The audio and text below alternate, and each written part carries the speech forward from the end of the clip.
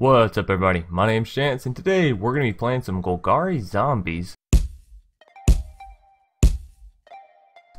Now I got to thinking yesterday and I was like, you know what I really want to play? I want to play an Open the Graves deck. But I want to play an Open the Graves deck where it doesn't take till turn 6, turn 7 to get down to Open the Graves, and then it's pretty much useless at that point, right? So I thought on how we could do this, and then the most obvious answer kind of slapped me in the face. Let's play ramp into zombies. So it's pretty much the idea for the deck today, and sure, the name doesn't imply it like most decks that I play do, but we'll get into the deck tech or the deck breakdown and help y'all to understand. Now before we do get into the deck tech or the deck breakdown, I would like to go ahead and say two things. First off, this isn't a serious deck, this is just a jank, so you know, take that as you may and take it with a grain of salt. Furthermore, if you're new here, consider subscribing. It is free and it does help support the channel and me as well. And we try to have fun more than anything. We try to have fun on the channel and play decks that are interesting rather than just net decking a whole bunch of Esper and mono red, right? If you enjoy the video, be sure to leave a like down below and a comment in the comment section if you have any suggestions for this deck, future decks, or past decks.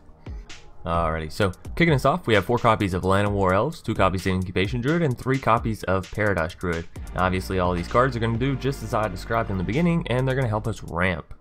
We have 4 copies of Assassin's Trophy for some easy removal on any permanent our opponent controls. We have 2 copies of Finality to either get back some of our creatures from the death, or to, board wipe everything. We have 3 copies of Deathbearing to give all of our zombies that we do end up creating Death Touch, which is obviously awesome. We have 2 copies of Nixilis' Cruelty for some more removal. We have 2 copies of Evolution Sage to try and help either get our Planeswalkers or our zombies that can get +1/+1 counters on it. Evolution Sage really is more of a fun card in this deck than anything else. Alright, as I was saying, we have 2 copies of Poison Tip Archer, which is going to deal 1 damage to each of our opponents whenever a creature dies, whether it's ours or theirs.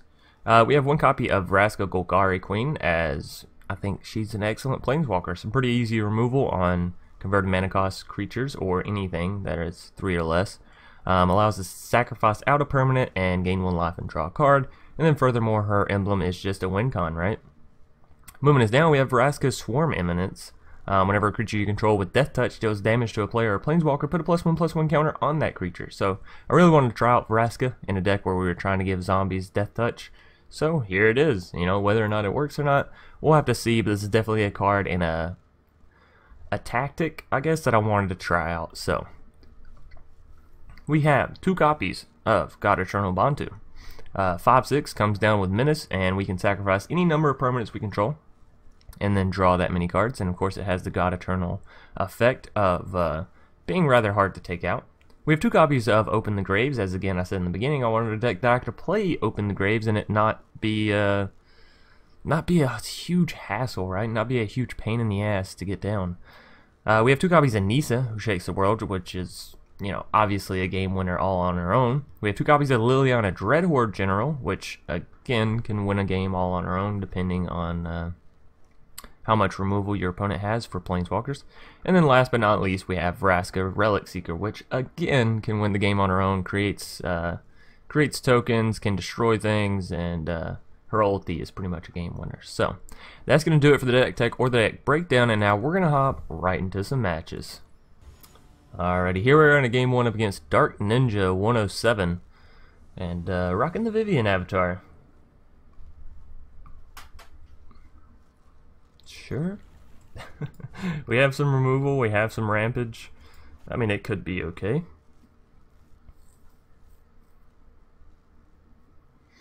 Let's see what Dark Ninja has in store for us. They choose to keep or mulligan their hand. They're gonna keep it. Alrighty, and we're off to the races. So I kind of like how we have this 2, 3, 4, 5 mana play. Hopefully we can draw appropriately. So there's Incubation, which is going to be our Poison Tip Archer next turn, I believe, unless they throw down a creature or something we may want to remove. Should go into Poison Tip. Now 1 more land or a Llanowar. Ooh, Vraska. Vraska's really good as well. Like really, really good. Yeah, tell you what, let's just go ahead and get down the Vraska first. And decline. And the reason is, if we can get her up to 9, then like, you know, that's a win con. It's a very, very simple and easy win con. Now they're hovering over my incubation, which makes me think, oh. Target opponent discards 2 cards. Oh no. Well, if you want me to be completely honest, I don't want to get rid of any of them. I want Open the Graves, I want Poison Tip, I want Nixilis, and I want Assassin's Trophy. If I had to get rid of 2 of them, I guess Nixilis and Poison Tip, because I really want to Open the Graves, and Assassin's Trophy is just really great, right? I definitely don't think that was the most appropriate play. I definitely should have gotten rid of Open the Graves, but hey, what are you going to do? Alright. Judge me, I guess, in the comment section. That seems to be the common result whenever I'm like, you know what, I want to have fun. I can generally expect about, you know, a day, up to a day after I've uploaded the video, for someone to be like, wow, you really suck, you shouldn't have kept that in your hand. But, you know, people are as people are, which just means they're going to complain regardless of what you fucking play. You know, I could be over here playing Esper and I'd have people complaining that I was net decking too hard. I could play literally whatever I wanted, but there's always going to be that rebuttal of like, hey, you're either not having enough fun or you're not being competitive enough. This deck sucks. It's not ranked worthy, or this deck isn't that fun to play. It's just like, the thing that I like about the Magic community is half of the Magic community is really, really fucking cool. Okay, Dark Ninja, just gonna scoop it out there. I mean, I don't really blame you, right? I have the Vraska, the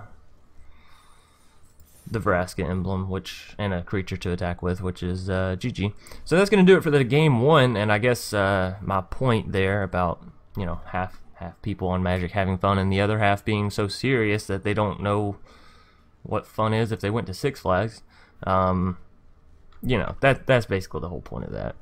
I try to have fun with the game as opposed to just being serious. So, on into a game 2. Pico Blaya? Pico Blaya? Pico Blaya? I don't know. Look, y'all know my pronunciation is ass, and when people come in here with names like that, it's only gonna get worse.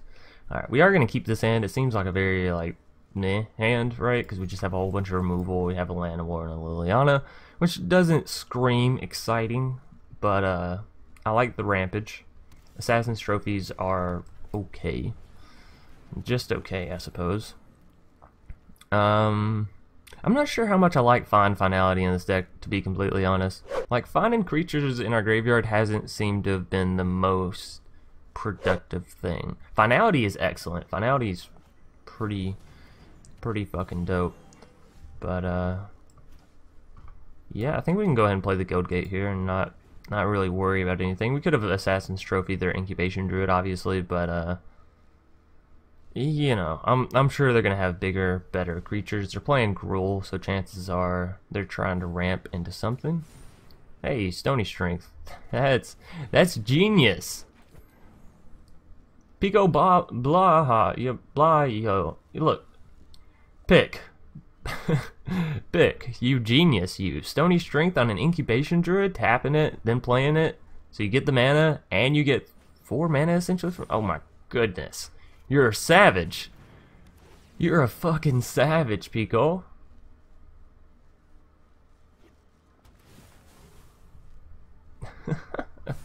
I love it. I absolutely love it. I've never thought about that. That is wonderful. All right.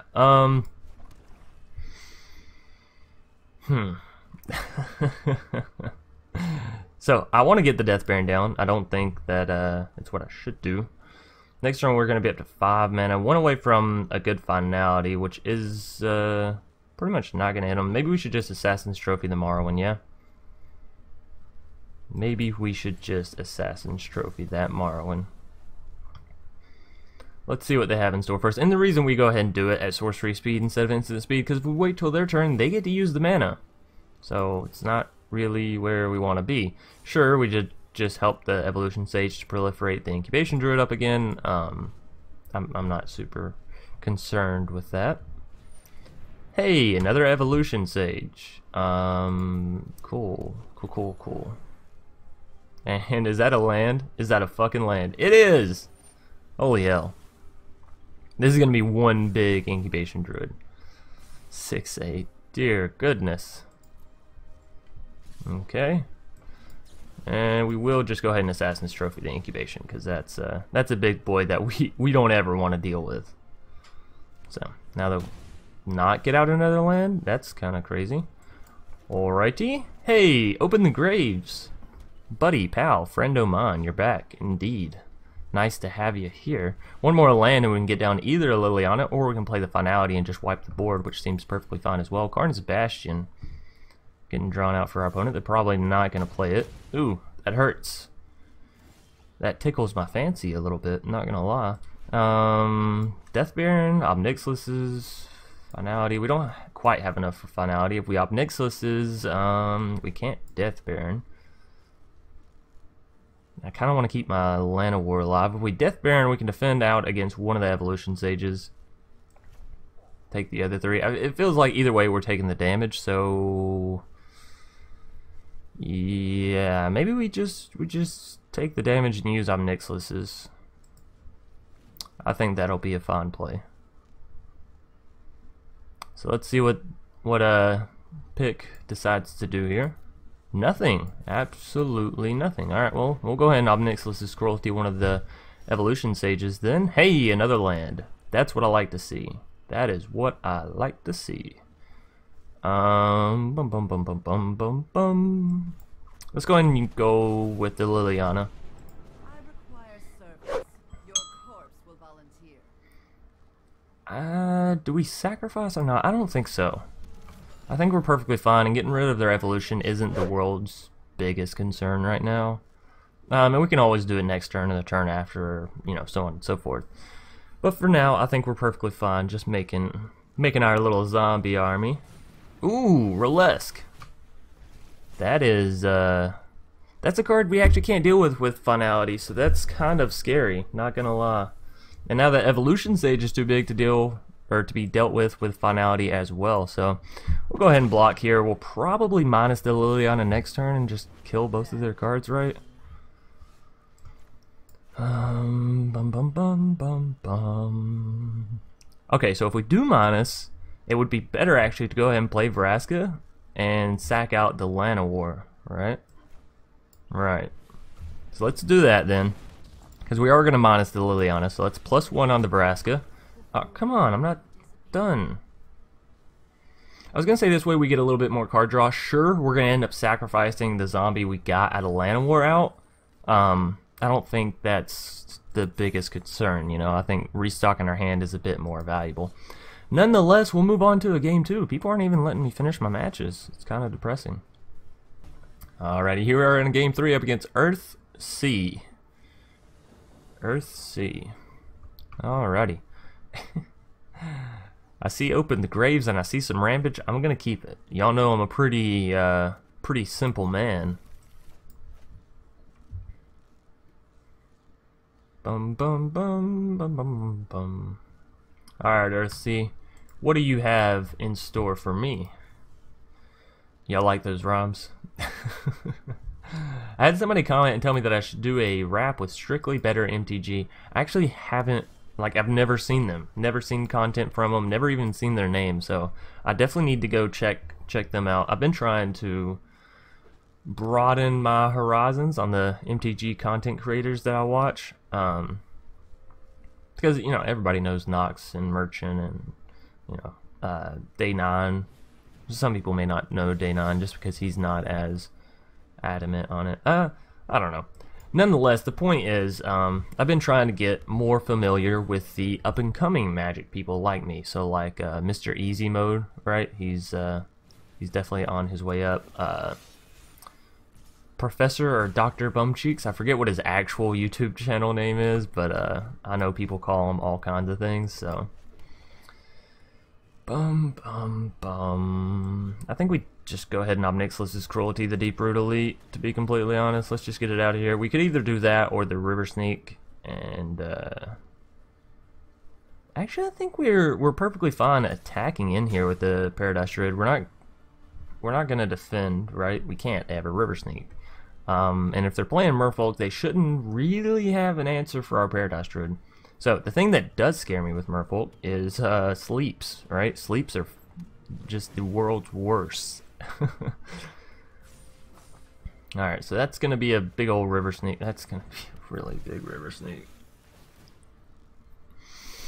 Look, man, I was looking to play Open the Graves next turn, but you're doing this stuff and it makes me question whether or not that's still a good idea. So we could just Assassin's Trophy, right, and just go ahead and take out the River Sneak, or we use Open the Graves and take a fuck ton of damage. I don't think taking a fuck ton of damage is really where we want to be, so I guess we'll just have to play it safe and use Assassin's Trophy. Ugh. Alright, so next turn, though, we'll have enough mana for the Liliana or the Vraska. Liliana and Vraska, two awesome senoritas. So let's see. What do we want more? Liliana?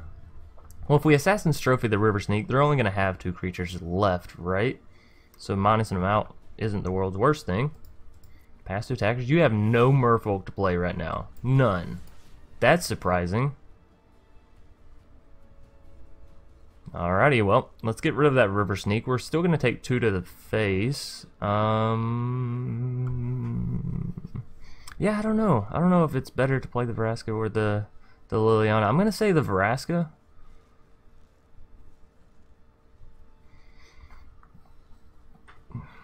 It's a bit harder to kill her. You still get down a 2/2 creature either way. And at least with Vraska, it has Menace, so sure. We'll go Vraska first into Liliana. I don't think it'll matter too much. What do you have? Hexproof or some shit?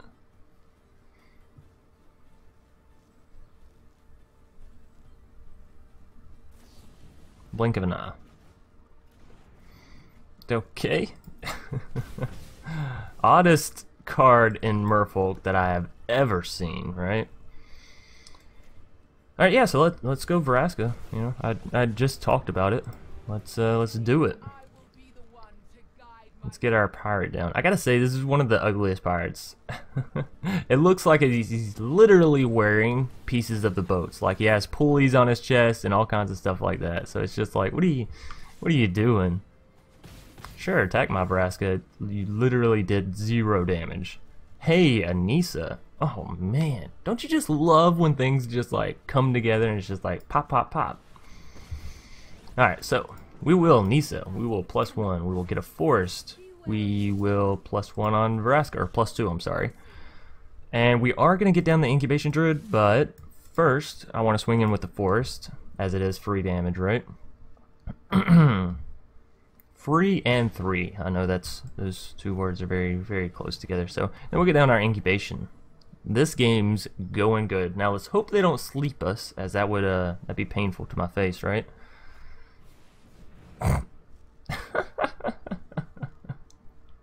I mean, yeah. Oh, what are you gonna do? Hopefully you don't sleep us. Commence sleep, asshole. What a fucking asshole. All right.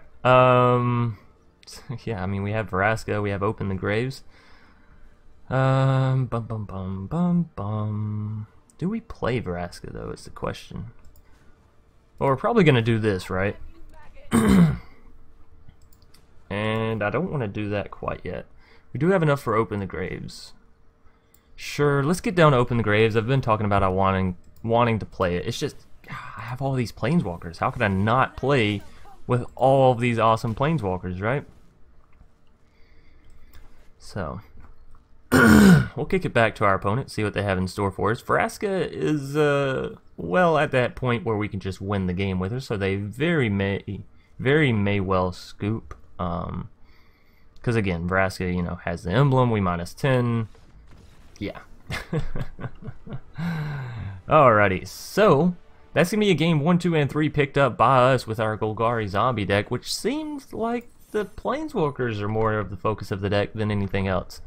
Either way, I hope you all enjoyed, and be sure to leave a like and a comment and all that good stuff. And then, of course, as always, I'll either see y'all later tonight or tomorrow. Peace.